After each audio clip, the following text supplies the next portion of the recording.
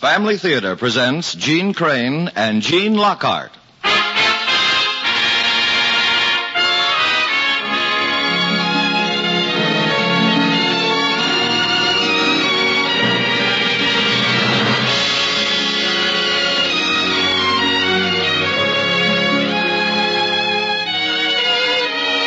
From Hollywood, the Mutual Network, in cooperation with Family Theater, presents Gene Lockhart in The Woman's Touch. To introduce the drama, your hostess, Gene Crane.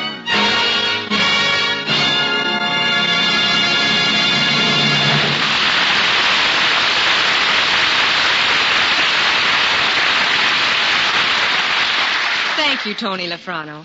Family Theater's only purpose is to bring to everyone's attention a practice that must become an important part of our lives if we are to win peace for ourselves, peace for our families, and peace for the world. Family Theater urges you to pray. Pray together as a family.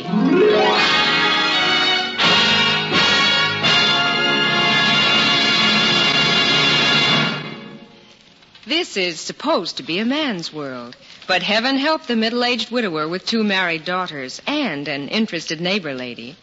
Though said widower has long since reached the age of consent and dissent, his feminine relations and friends flutter about him like anxious hens round a single chick.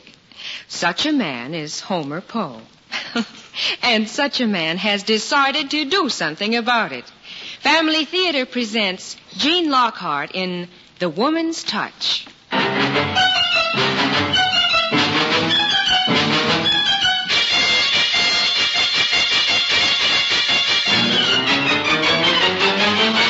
Now listen, daughter.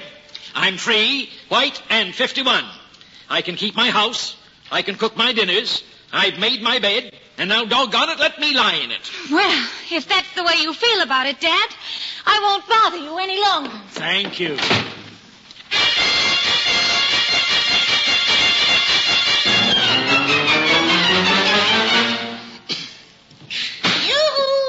Flossie Sowers, Poe. Are you home? Of course I'm home. The doors are open, aren't they? Huh? Wouldn't leave my doors unlocked if I weren't home, would I? Well, I saw Annie leave by the front door, Poe, so I came in the back. Thought you must be home. I saw her so flushed. You have a fight with her, Poe? Ah, look at this house. Oh, looks nice and neat to me. Yeah, that's just the trouble. I no sooner get things fixed the way I like them than one of my daughters has to come in and change everything around. Why can't they leave me alone? Oh, it's just that they want to take good care of you, Poe. Oh, my. Look at that nice blue vase up there by the clock. But it's lost there. I'll just take it and put it on the bookcase. No! Leave that vase alone. Poe, you almost made me drop it. I almost made you drop it. You women. You're all alike. Why can't you let my blue vase be? Why can't you let me be? Yoo-hoo, Dad. Ah, there's Edna. Why did I have to have girls? Why didn't I have sons? Sons that went out and worked all day and let their poor dad alone. Oh, what are you grumbling about now, Dad? Hello there, Mrs. Sowers. Well, hello, Edna. Thought I'd stop by with a nice plate of salad for you, Dad. Here you are. Yeah. Salad. Vitamins. Anna's been here, I see. Always put your vase in the bookcase. It's wasted there. I'll put it on the whatnot shelf.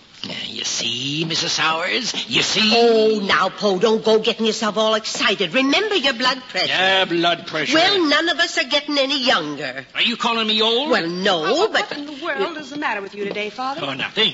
Nothing's the matter with me. I just want to be left alone, that's all. Well, really? And that goes for you, too, Kitty. I'm as young as I ever was, do you hear? And as good as I ever was. My only trouble is I've got too many women. Too many women trying to take care of me. I can see I'm in the way. Well, don't bother to wash the salad plate, Father. I'll pick it up tomorrow morning. Wash the plate. Goodbye. Goodbye. Oh, now it's a real nice salad, Poe. Molded gelatin. Molded indigestion. Why, even the cat won't touch it. The cat. Yeah, kitty, kitty, kitty, kitty. Poe? What are you going to do to that animal? I'm just going to feed it a nice salad. Here you are, kitty. Eat hearty. Poe, it's having a fit. That does it. I'm going to get away from all this. I'm going to take a trip. A trip alone? Yes, you bet it's alone.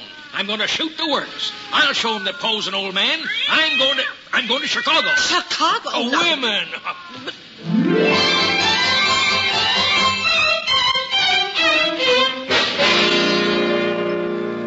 Are these the shiniest patent leather shoes you have in the store? Why, yes, Mr. Poe. Are they for yourself? You fit them to my feet, didn't you? Oh, yes. Then but- wrap them up.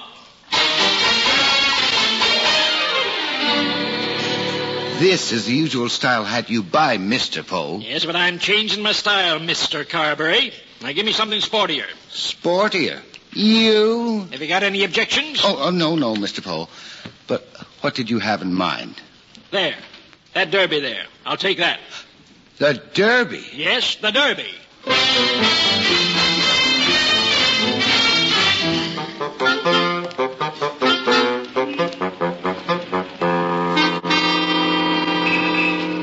Why, it's Mr. Poe in person. Hello, Bill. Well, I want to turn my car in. Think I've gotten my wear out of it, don't you? I'd say so, yes. Let's see, that's 37, isn't it? 38. Mm-hmm. Of course, I can't give you much on it, Mr. Poe, but on the other hand, your new car won't be out of line price-wise either. You want the most conservative model, of course. How much is that red convertible in the display window? The red convertible? It's for sale, isn't it? Oh, of course, but... That's the one I want. Come on now, let's get it over with.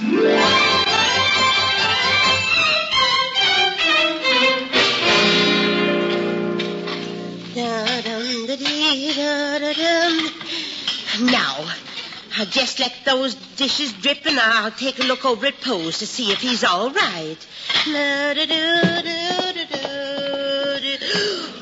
Good heavens! What's the fire chief's car doing in Poe's driveway? Oh, I must call the girls to get over here right away. Oh, my goodness sakes, get this telephone started. Oh, dear. Why doesn't she hurry? Operator, get me Elm 6851 and hurry. Oh, dear, the chief's getting nervous. The fire must be getting worse. Hello, Anna. This is Mrs. Sowers. Oh, yes, I'm fine, thanks. It's your father. Your father. His house is burning down and... No, I gotta hang up now. There's somebody at the door. Probably the fire chief. Come right over. Yes, I'm coming. Good morning, Flossie. Poe. Mind if I come in? Huh? A honk for you. Wanted to show you something. A few things I wanted to tell you before I leave, too, like feeding the cat while I'm gone. Leave? But your house. What about my house? It's on fire. The fire chief's car's in your driveway. Poe, are you going out of your head? No, Flossie.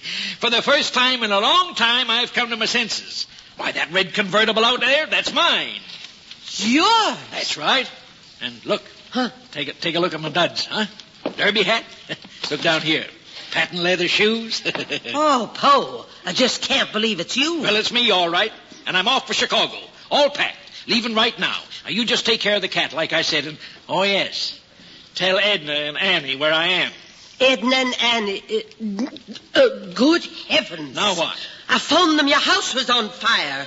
They'll be here any minute. Holy cats, I'm getting out of here. Oh, no, wait, Poe, wait. Wait for what? My daughters and the fire department? I'm leaving while I can. Oh, well, as long as you're so set on going to Chicago, here's an address I wrote down for you in case you get lonesome. Miss Hannah Strong. Another woman. She's real nice, Poe. That's why I'm going to Chicago, to get away from women. You tell that to Annie and Edna. But what did I tell the fire department? That's your problem, Flossie. You started that fire in my house. Now let's see how you can put it out.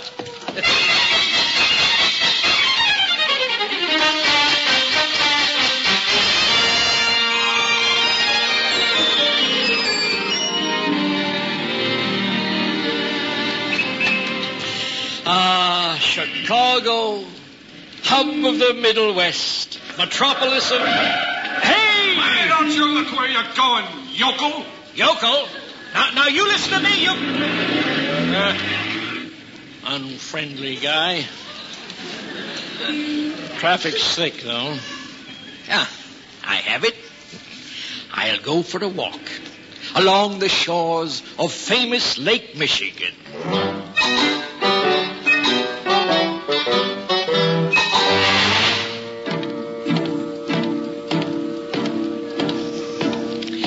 Lake Michigan.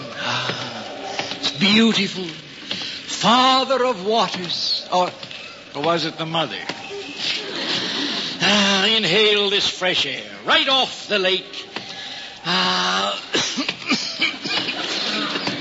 All right, buddy, all right. Move along now before you catch your death of dampness. Oh, I'm all right, officer. I'm just out for a little air. Air, is it? That stuff's bad for you, Pop. Pop? Get along now. No loitering. I'll have to run you in. Run me in? What for? Now, you wouldn't want me to worry about you, would you? We want to take care of our tour, so go along to your hotel now, Pop, where you'll be warm and safe. Pop.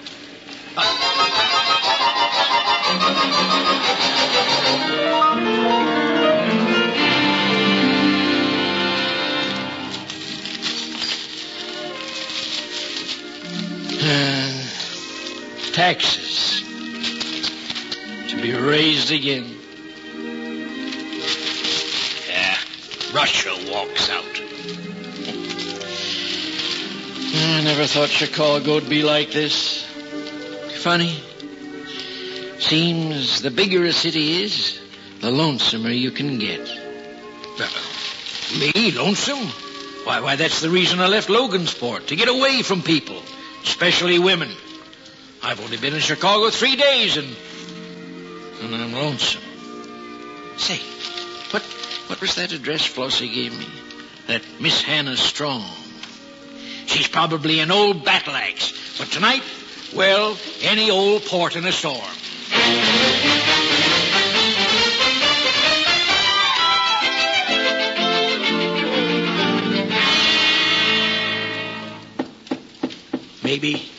Maybe she isn't home. Yes? Is Miss Hannah Strong in? I am Miss Strong. You? Is it that bad? Oh, I know, ma'am. I mean, Mrs. Sowers gave me your address. You're a friend of Flossie's.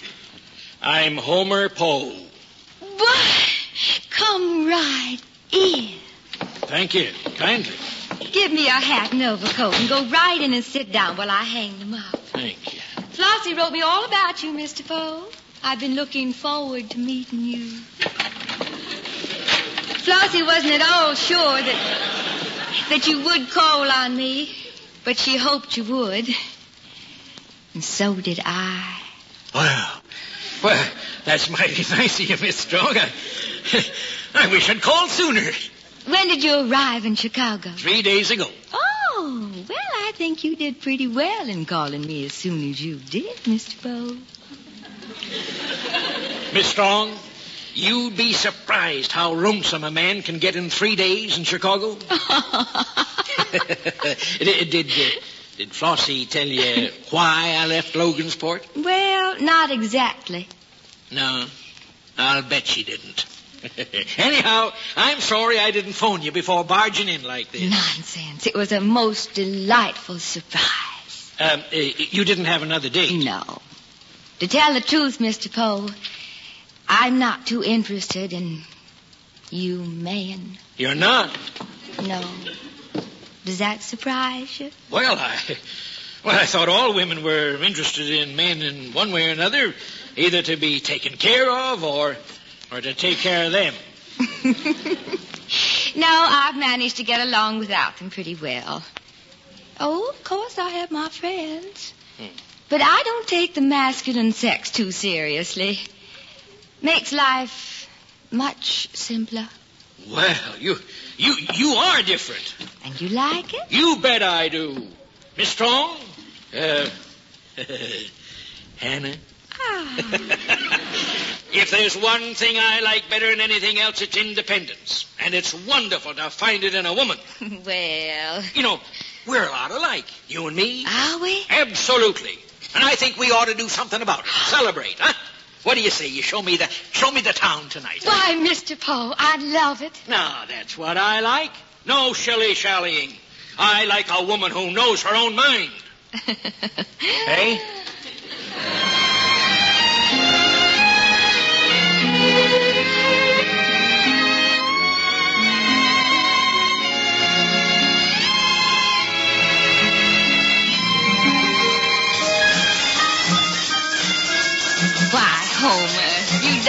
divine.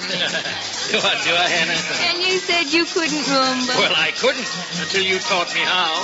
And from now on? Well, from now on, it's Viva everything.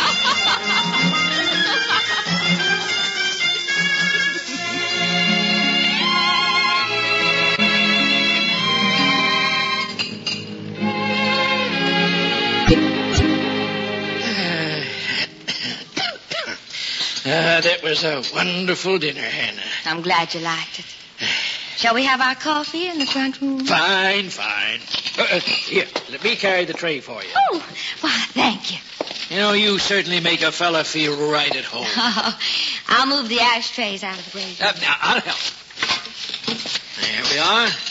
Didn't drop a thing either. Why should you? Oh, if I'd been home back in Logansport, that is, and if I'd offered to carry anything like that tray, my girls would have bet that I would have dumped the whole thing on the carpet. Oh, I can't imagine you doing anything like that. You're so sure of yourself.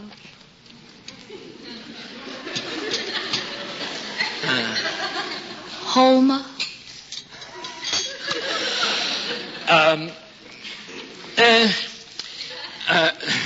If I am, then you've made me that way, Hannah. I?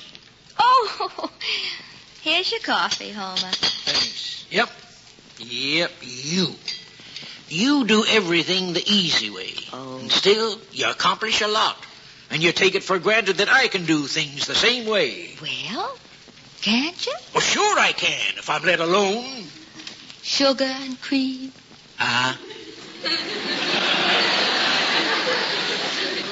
Sugar and cream. Thanks.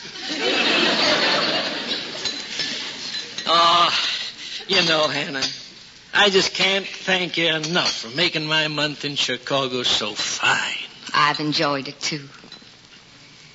I'll miss you, Homer. But you've got other friends. Oh, I didn't give you much chance to see them lately. Oh, they won't mind. They're very understanding. Yes. Anybody could tell you're a happy woman. Well, what a dear thing to say. Well, it's the truth. Why, it shows. It shows in your eyes and your ways. Oh. Everything about you. Or even in this flat. This is a happy place. It's been my home for a good many years now. Do you think you could be happy anywhere else? Anywhere else? Well, I don't know. I hadn't thought about it. I've always lived in Chicago ever since leaving Kentucky. I like it. Why should I leave?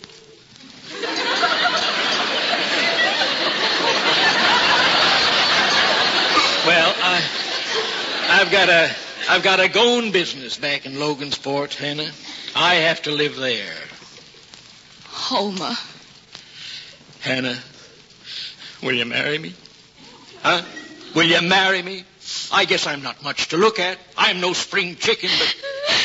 Well, Hannah, honey, oh, you're crying. Yes. Did I say the wrong thing? Oh, no. But I was so afraid you wouldn't say the right thing before you left. Chicago. Oh, Hannah. Oh, honey.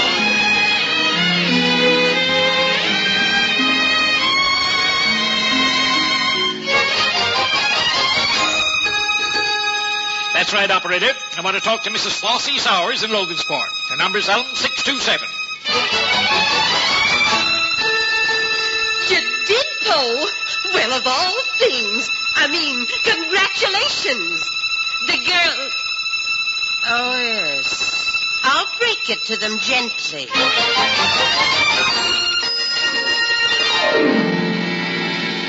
Well, this looks like a party.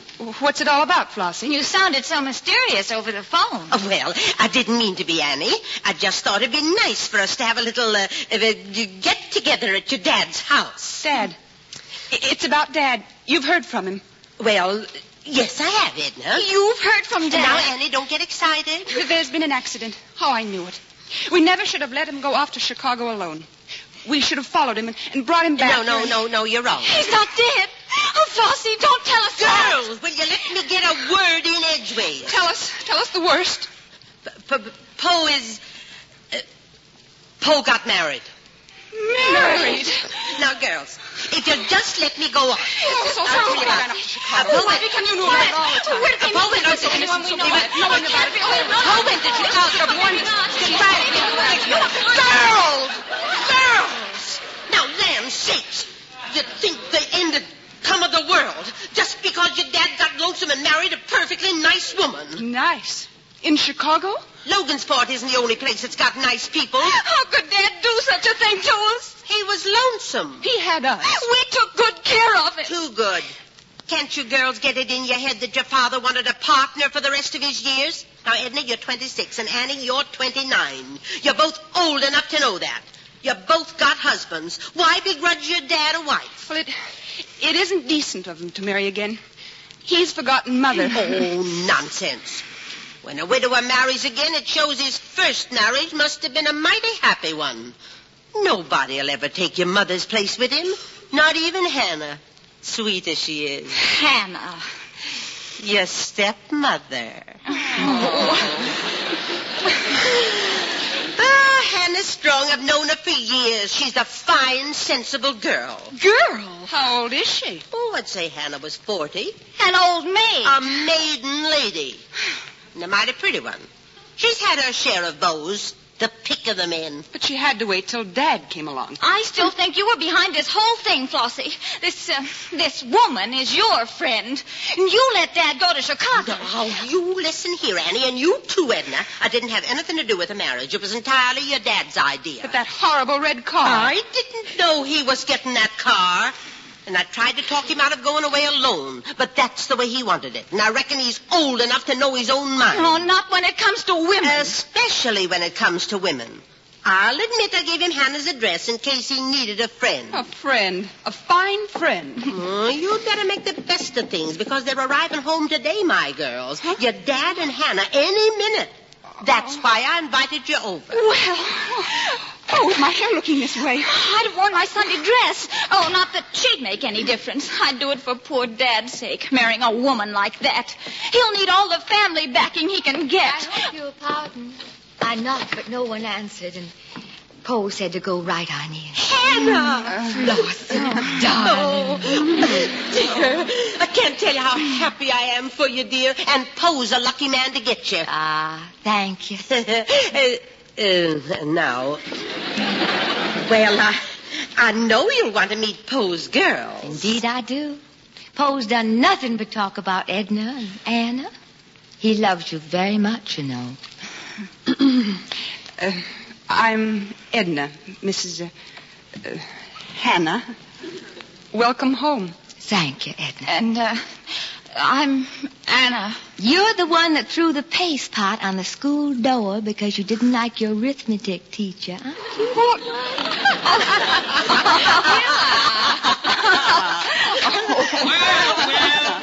This is a mighty fine girl. Dad, congratulations. Hey, there you are. Hold me like that since you were in your teens. Well, girls, what do you think of her? Isn't she a sweetheart? Oh, she certainly is. Oh, I'm so glad we made you go to Chicago. You made him. Yes, you girls always took fine care of your old dad. And I want you to come over just as often as before. This is still your home, you know. Well, that's awfully nice of you, Hannah. Oh, now, this is no way to celebrate a wedding, folks. I got a big party ready for you. Oh, that's wonderful. Well, I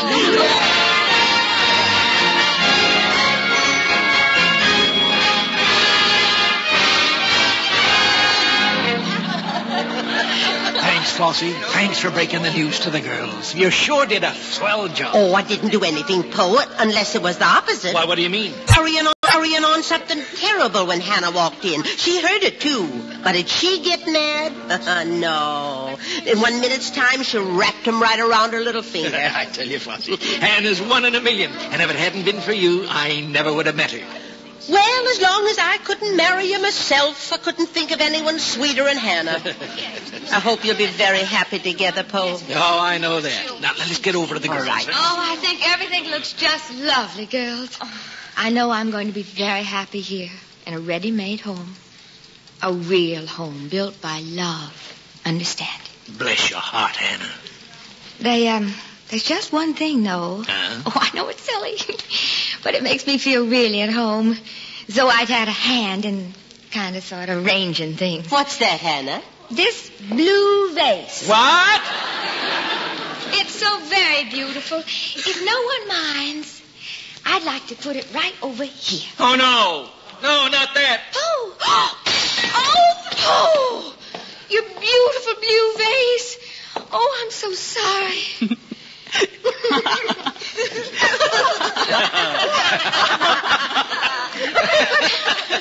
But I broke it. What's funny about that? That vase, honey. But you loved it, Paul. You told me. Yes, sure I did.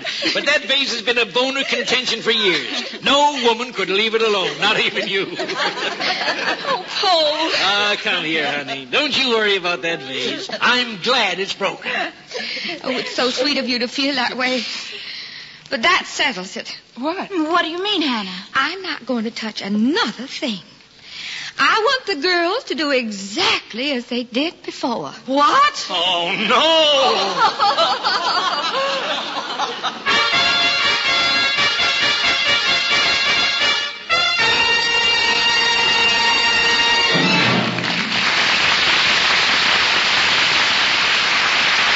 This is Jean Crane again. You know, each week Family Theater receives many letters attesting to the power of prayer. Rarely ever do we read excerpts from these letters. But this week we are reading a few lines of a letter we received from one of our listeners because, well, the letter speaks for itself. I was in the hospital last week when I heard your program for the first time. I had my first baby at the same hospital where my husband was taken 3 weeks before with polio. I heard your plea for prayers and also heard you tell of someone who said he didn't know how to pray and that he didn't believe prayer helped. And then you read a poem on prayer and answer. That poem brought tears to my eyes because it was so true. God answers prayer. I know because my husband wasn't expected to live, but we prayed and he did. There's only God to call on when even the doctors give up. Would you please read that poem again, and if it isn't too much trouble, send me a copy? My husband is 20 and I'm 17, and we have a little baby now. With God's help and our faith in our prayers to him, we'll work together till my husband walks again. Keep telling the people to pray. God answers prayer. Yes, God answers prayer.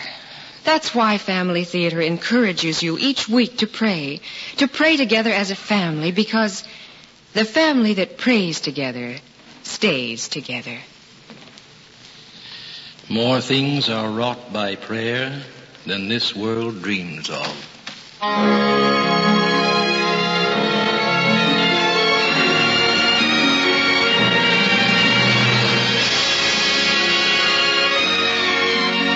From Hollywood, Family Theater has brought you Jean Lockhart in The Woman's Touch with Jean Crane as your hostess.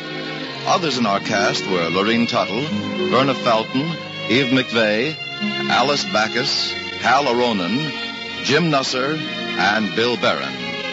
The Woman's Touch was written by Dorothy and David Welker, with music composed by Harry Zimmerman, and was directed for Family Theater by J.F. Mansfield. This is Tony Lofrano expressing the wish of Family Theater that the blessing of God may be upon you and your home, and inviting you to join us next week at this time when Family Theater will present Maureen O'Hara, MacDonald Carey, Pedro de Cordova, and Jean Ruth in The Lost Mine of the Padres. Join us, won't you?